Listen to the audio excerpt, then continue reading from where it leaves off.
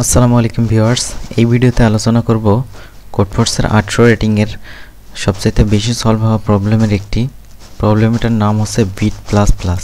চলুন প্রবলেমের ডেসক্রিপশনে কি বলছে সেটা পড়া যাক।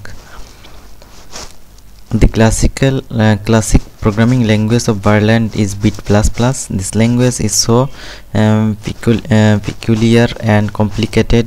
The language is that peculiar as it has exactly one variable.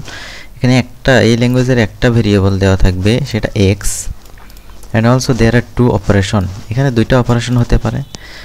Operation plus plus increases the value of variable by x, মানে প্লাস প্লাস যদি থাকে তাহলে এক বাড়াইতে হবে x এর মান, মাইনাস মাইনাস যদি থাকে তাহলে x থেকে এক কমাইতে হবে, এই আর কি। The statement in a language bit plus plus is a sequence consisting of exactly one operation and one variable x.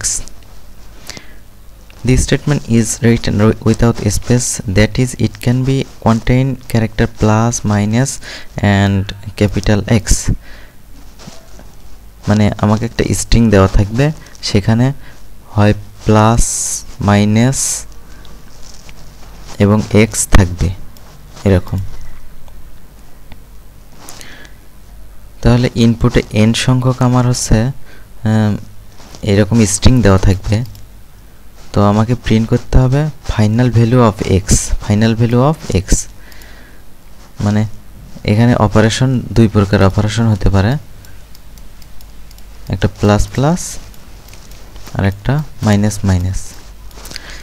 x এর সাথে সব সময় হবে, x এর সাথে প্লাস প্লাস হতে পারে অথবা x এর সাথে মাইনাস মাইনাস হতে পারে, অথবা প্লাস প্লাস x হতে পারে অথবা মাইনাস মাইনাস x ও হতে পারে। কারণ আমাকে এখানে শুধু বলা আছে হচ্ছে plus plus increase value on আর হচ্ছে minus minus decrease value by on. তো এই চারটার মধ্যে কন্ডিশন থাকবে।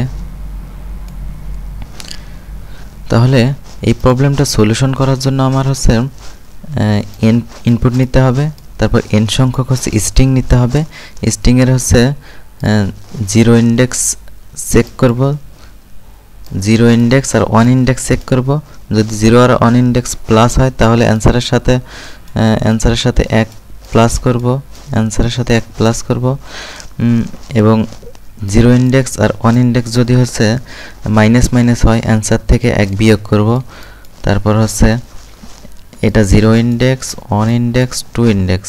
তাহলে ওয়ান আর টু ইন্ডেক্সে যদি প্লাস প্লাস থাকে তাহলেও আমি এক যোগ করব। ওয়ান আর হচ্ছে টু ইন্ডেক্সে মাইনাস মাইনাস থাকলেও আমি ওয়ান মাইনাস করব। এই হচ্ছে প্রবলেমটা সলিউশন। চলুন কিভাবে প্রবলেমটা করব সেটা দেখা যাক।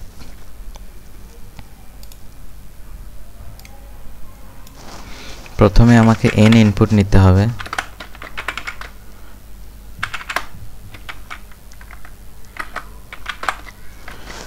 আবার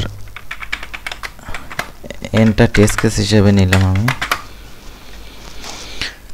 তাহলে একটা স্ট্রিং নেব, string s, স্ট্রিংটা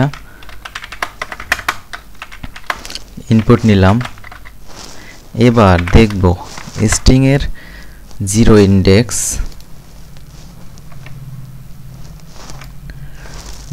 index R one index. if s of string এর zero index equal plus and string এর ওয়ান ইন্ডেক্স equal প্লাস হয়, তাহলে আমি অ্যান্সার প্লাস প্লাস করব। else if অন্যথায় যদি স্ট্রিং এর জিরোতম index equal minus and string এর ওয়ানতম ইন্ডেক্স equal মাইনাস হয়, তাহলে আমি অ্যান্সার মাইনাস মাইনাস করব। else if অন্যথায় আমার এই দুইটা কন্ডিশন শেষ হয়ে গেছে, এই দুটো কন্ডিশন। এবার উপরে দেখব স্ট্রিং এর জিরোতম ইন্ডেক্স না, এটা ওয়ান আর টু। স্ট্রিং এর অন্তম index equal plus and string এর 2তম ইন্ডেক্স ইকুয়াল প্লাস হয়,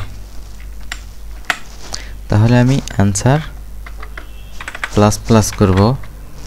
অন্যথায় আরেকটা কন্ডিশন থাকে, সেই কন্ডিশনটা হচ্ছে এইটা।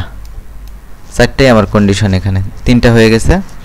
এই যে 4র্থ নম্বর, এটা আমার ইলস দিয়ে দেব, ইলস অ্যান্সার মাইনাস মাইনাস, অন্যথায় অ্যান্সার মাইনাস মাইনাস করবে, কারণ এটা মানেও অ্যান্সার 1 কমবে।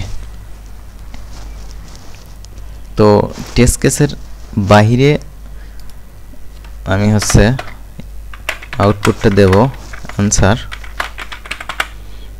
উপরে ডিক্লেয়ার করতে হবে অ্যান্সার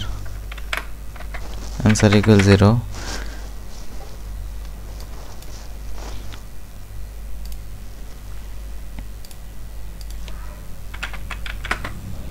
এখানে একটা দেওয়া আছে, 1 উত্তর আসবে, এখানে 2টা দেওয়া আছে,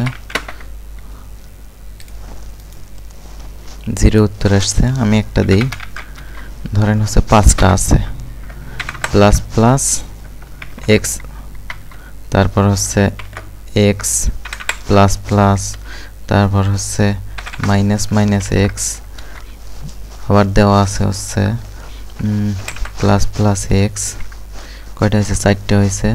আবার ধরেন হচ্ছে প্লাস প্লাস এক্স দেওয়া আছে, তাহলে উত্তর কত আসার কথা? 1 বাড়বে, 2 বাড়বে, 1 কমবে, 2 থেকে 1 বাদ দিলে হচ্ছে 1, আবার 1 বাড়বে 2, আবার 1 বাড়বে 3, উত্তর আসার কথা 3 উত্তর আসছে। তো প্রবলেমটা সাবমিট দেওয়া যাক, কন্ট্রোল এ কন্ট্রোল সি, তারপর সাবমিট।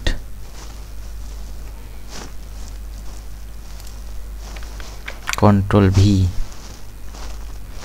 সাবমিট।